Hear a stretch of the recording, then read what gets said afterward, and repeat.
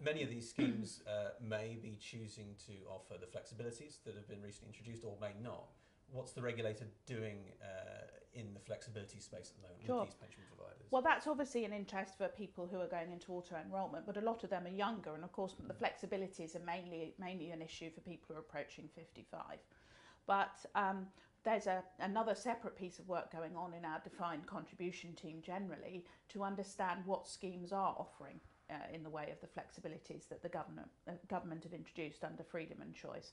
So we've got a big piece of work underway to do a survey of schemes at the moment. We announced that recently.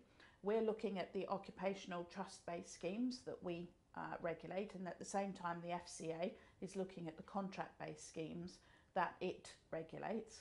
And we're both looking to find out what is going on in these schemes, who is offering what are the charges, the barriers and so on that are connected with exercising these freedoms.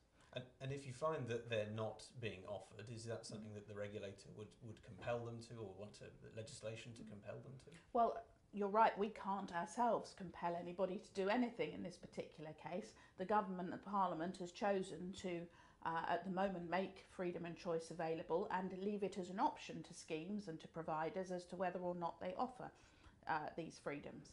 We want to understand what is happening there before we decide what the appropriate reaction is. Always we want our decisions and our choices to be based on good evidence and good data.